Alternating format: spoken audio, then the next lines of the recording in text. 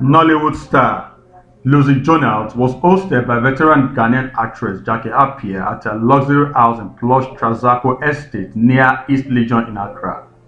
Please, if you are new to this channel, don't forget to subscribe and hit the notification bell so you don't miss any update from this channel. Luchy got a full tour of the mansion as Jackie doors opened for the Nigerian movie star. In a video cited on Luchy's Insta story, the compound of Jackie's house was captured.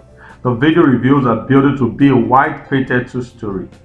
On the large compound is a big swimming pool with a neatly tiled surrounded with a sizable rest house overlooking the pool.